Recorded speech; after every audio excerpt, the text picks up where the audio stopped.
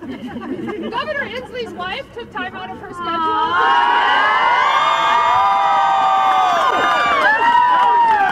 We're not going to be stopped. Moms of all caliber and are just here, and I'm so proud that she took time out to be with us. Washington State's first mom.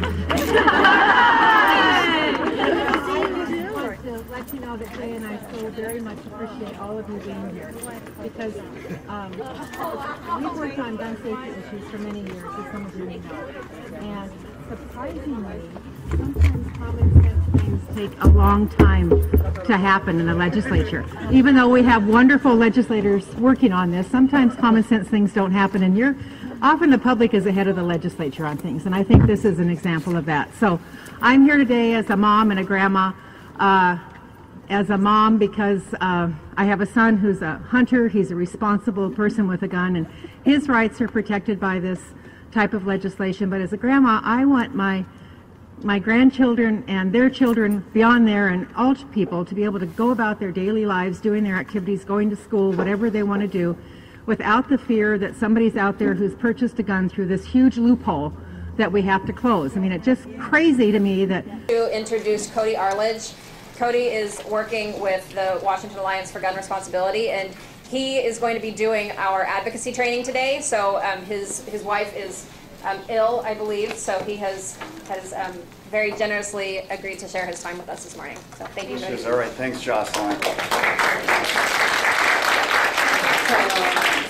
My first tip, so the flu is like ravaging the hill here, so you'll see about every other desk will have Purell on it. I highly recommend you use it because and it's not the 24-hour flu. My wife's been up and down for about a week now, so it is just really wreaking havoc, and it's wreaking havoc through here. So I can't tell you how appreciative, doesn't quite do it, how important it is that you're all here today. There's literally 1,000 registered lobbyists in this state, and legislators see us every 15 minutes. They're 15 minutes appointments, and it just gets to where their eyes glaze over, and it's a different lobbyist and a different topic every 15 minutes.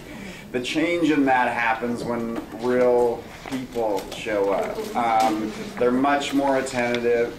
If you're from their district, they're your legislator, you're a voter, it's much more persuasive. They're much more attentive. They care a lot more about what you're going to tell them today than if I'm telling them the same thing. And so I can't thank you enough for being here. Somebody can go into a gun shop and be turned down, have to go through a background check, but go around the corner maybe to a gun show and immediately have a weapon if they're a felon or a terrorist. Or, so thank you for the work that you're doing on this. It's just unfathomable, inexcusable to me that this legislation isn't complete to have background checks for all situations. So don't give up, even though it's a very sad, serious issue, and we all know people. But I think it's a day to celebrate, to be positive and optimistic about this, and don't let other people get you down about this, because you can do this. So thank you.